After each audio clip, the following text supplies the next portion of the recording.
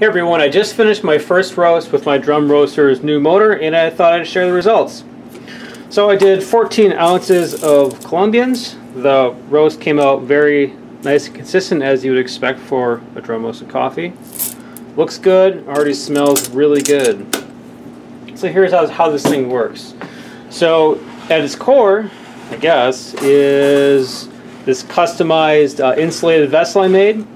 It's essentially just a ring of wood with two large discs or cylinders of aluminum, I suppose, mounted onto that ring, and then in between the aluminum is a fiberglass insulation. On the bottom, along with all the chaff I haven't vacuumed out yet from that roast, is just a piece of tin foil stapled on to keep it from blowing around and from being vacuumed out. Yes, the wood does heat up. Right now I can smell a little bit of pine resin, but I have not tasted that on the beans. If this thing ever moves out of prototype stage, I will certainly not use a piece of wood for the base. That just doesn't seem right. Let's see. So then the drum, which we'll get to in a minute, rotates in two of these brass bushings. I got these at my local big box store. I really don't know what these are used for, but I will have a link to these guys down in the comments and in my write-up. So these go through the walls, which allow the drum and skewer to be inserted through them. This is a super cheap drum I got off of eBay. Again, I'll have a link to that elsewhere. And here's the driver part. So what this is a 4-watt synchronous gear motor. Let's zoom in a little bit on that guy. So this guy runs at 35 revolutions per minute and it's driven off of standard 110 volt AC voltage. I have a piece of 1/4 inch stainless steel rod mounted to the motor, and the coupling is done with another thing off of eBay. This is a 7 millimeter to 1/4 inch flexible coupler. It's flexible to allow for the motor being a little bit offset from the rotation of the gear shaft, up or down, any which way, which is certainly the case when trying to drive homemade junk equipment like this. So what this little coupler lets me do is just not have things perfectly aligned. Now, to mount the square shaft into the round coupler, I put the square shaft on my lathe and turn down the end using a file to get it down to a 1/4 inch circle away from a 1/4 inch square. So let's put this thing together. So let's move this into view. So first the drum goes into the base, and then I'm kind of calling this the skewer because it feels like a skewer. And oh, you're not going to be able to see this very well, but basically I'm threading the square rod through the square holes on the ends of the drum. These holes that came with the drum are 1/4 inch square. So I just threaded through.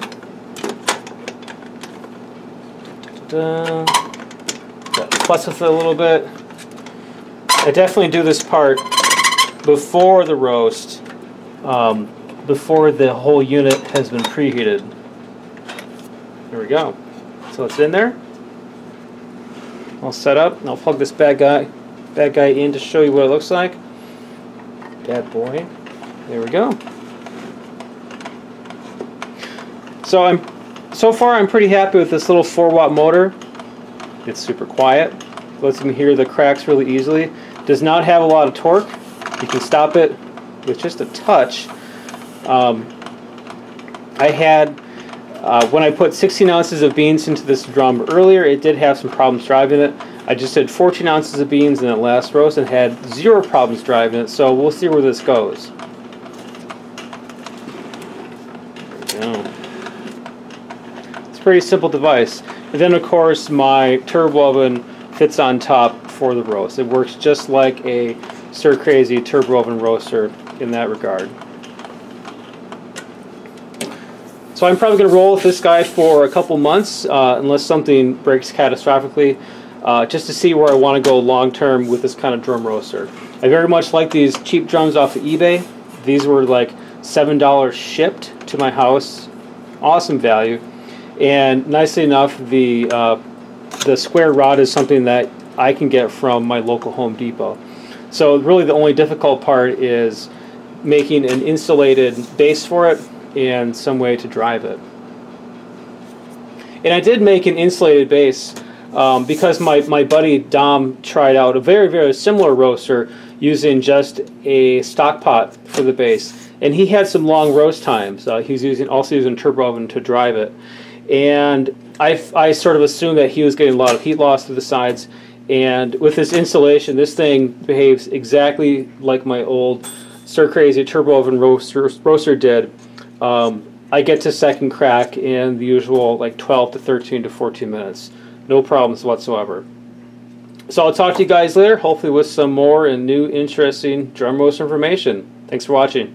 Well, here we go with the first roast on one of these little 4-watt synchronous gear motors. So this is 14 ounces of greens in my smaller drum.